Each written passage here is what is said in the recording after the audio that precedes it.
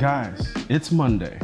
Monday we typically work on snatches, basically anything has to do with the snatch, whether that's pulling or receiving. And we are also in a muscle building phase. So beginners, flat out, if you're just starting out, if you're a little older, if you're in your 40s, if you're in your mid 30s, if you're in your mid 40s, whatever, man, and you're literally just looking for a strength and conditioning program that's Olympic weightlifting oriented, you've come to the right place. Nobody here is going to the Olympics or to a world championship anytime soon. Are we all over the hill over here at 6 out of 6? All right, now, if you plan on breaking any world records, like you're chasing down Lou's last snatch, then this is not the place for you, bro. You got to check out another channel. As I just stated, nobody here is going to the Olympics, man. Nobody's going to a national championship. Nobody's going to a world championship. There's nobody like that just got back from Colombia at the world championships.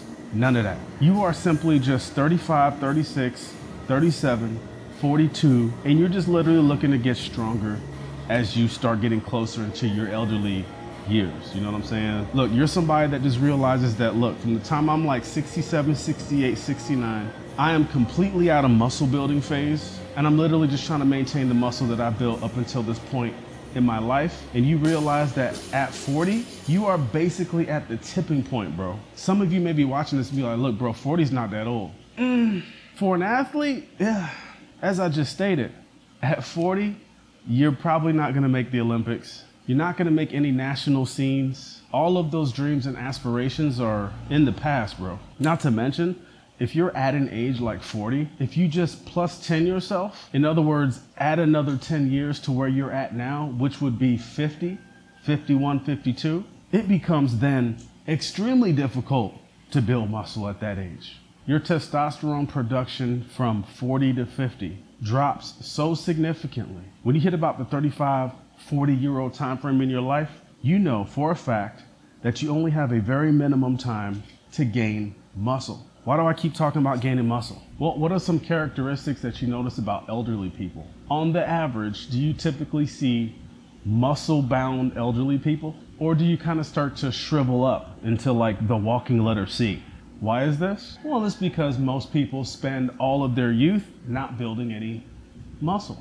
They spend all of their youth either working or partying or whatever the case may be. Whatever they're doing, it's not in the gym building muscle. It's only until they start to get older, like 50, 55, 60, that they then realize how important muscle is. By then it's too late. Now you're stuck doing laps at the mall on Sunday morning. That's why this channel is perfect for you if you are 40 years old, because this channel focuses on strength, flexibility, and muscle building, but not muscle building to the point to where I'm gonna get on stage and flex, but we like to focus on compound muscle groups, the ones you're gonna need when you're 76. Like I said, today is a Monday workout. The reason why I'm stressing that is because perhaps maybe you can save this workout in your playlist here on YouTube. That way every Monday you can revert back to a video like this. Everyone needs to be on a different cycle. Everyone's life is different. Everyone's on different corners of the earth, but everyone has a Monday. The only difference is, are you in an 8-week muscle building phase, or are you in an 8-week strength building phase? You can decide for yourself where that 8 weeks starts and ends, and where you pick up with strength, and then where that ends 8 weeks later or 5 weeks later, however long you want your phases to be. That's also up to you. But the only thing that doesn't change is what actually happens on Monday, Tuesday, Wednesday, all the way through the week. Like I said, every Monday we focus on snatch-oriented movements. Since we are muscle building, all that means is that we're gonna do a lot of whatever we're gonna do. Here's an example, and this is an extremely transferable movement that goes from drill to the actual movement of snatch. Okay, we have just outside of the hip stance here. So if I was to squat, I can facilitate a squat. Okay, that's basically how wide I want my feet. Okay, I'm just using the bar here, and I'm gonna squat down, and I'm gonna use a wide grip or a snatch grip. I'm not gonna worry about hook gripping or anything like that just yet, but I want you to try to get yourself into this position here. I'm sitting down, my head and eyes are up, my arms are straight. I'm not forcing them to be straight, I'm just letting the bar pull them straight. From here, we're gonna clear the bar with our knees back, and then we're going to finish the deadlift. Okay, I'm just getting ourselves into what's called a high hang position. Okay, from this position here, we're going to sit, stand, and pull. Okay, once again, sit, stand, pull, sit, stand, pull, sit, stand, pull, sit, stand, pull, and hold this time. Stand, pull, and hold, and let it come down nice and slow. Sit, stand, pull, and hold. Let it come down nice and slow. Sit, stand, pull, and hold. Let it come down nice and slow. Get some eccentric. Key points of this movement here is I'm keeping my elbows forward as I bring the bar up. Okay, so I'm not bringing the bar up and out this way. I'm bringing my elbows forward, elbows and shoulders forward, and I'm pulling the bar up close to my sternum. Okay, and ultimately that is the goal. I want to try and pull the bar up to right at my lower chest or my sternum.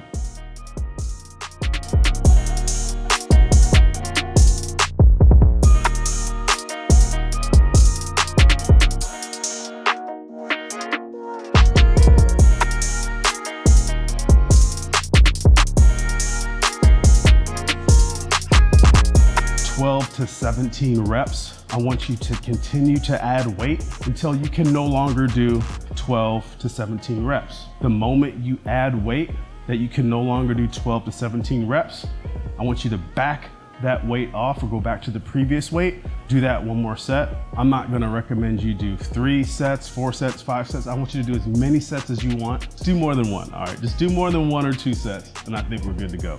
I'm gonna recommend that you guys use straps when you guys are doing these pulls, both from the hips and from the ground. Basically this whole workout, I want you guys to get used to using straps. Even if you're just using the bar, use straps. Why?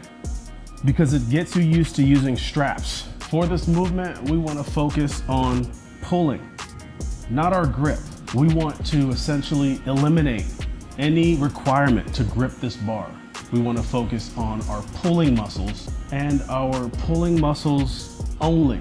And I would like to invite you on a mental journey with me here for a second. Come on in. Okay, you've heard of the hook grip before, haven't you? If you haven't, it's the grip technique utilized by Olympic weightlifters, which allows us to be able to grip more weight by locking in our grip using primarily our middle finger over our thumbs. Okay, so if you've done even just a little bit of Olympic weightlifting, you know about the hook grip, and most likely you've been utilizing the hook grip throughout your Olympic weightlifting endeavors, especially if you've done CrossFit, and no matter what weight is on the barbell, you still use the hook grip.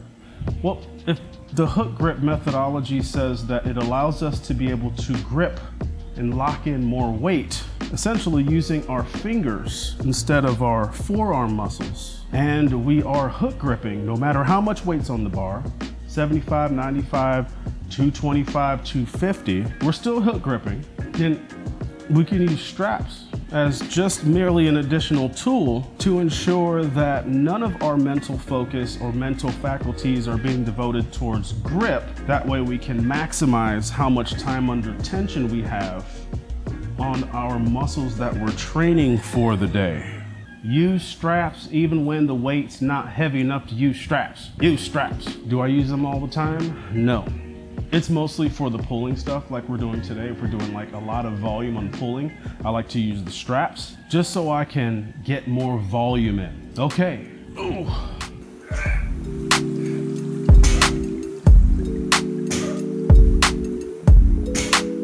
Okay, so back to the second movement of the day. Okay, we're using the straps. Nice wide grip. Okay, now this is the exact same setup as just a regular snatch.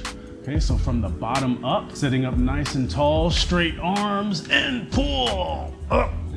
And at the end, we just do a light little tug there at the end. One more time.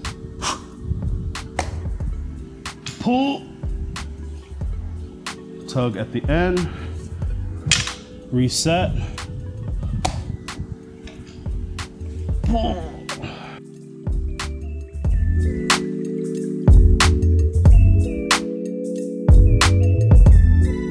12 to 17 reps on these. Take a few minutes of rest in between each set and continue to add weight until you can no longer do 12 reps, 13 reps. Okay, if you start to add weight and you can only do like 6 reps, 7 reps, I would say that we're no longer achieving the stimulus of muscle building. So just like with the sternum pulls on the first exercise, once you start putting on weight and you can no longer do 12 reps, dump about 20 pounds and then do another set of 15 or so. Happy lifting. In conclusion, this burns, this hurts. The pain is excruciating, but at this point in time, we're about 2 weeks into hypertrophy mesocycle, so just get used to it burning, get used to it being uncomfortable. These 2 exercises specifically are going to help you build the much needed muscle you need to become a better Olympic weightlifter.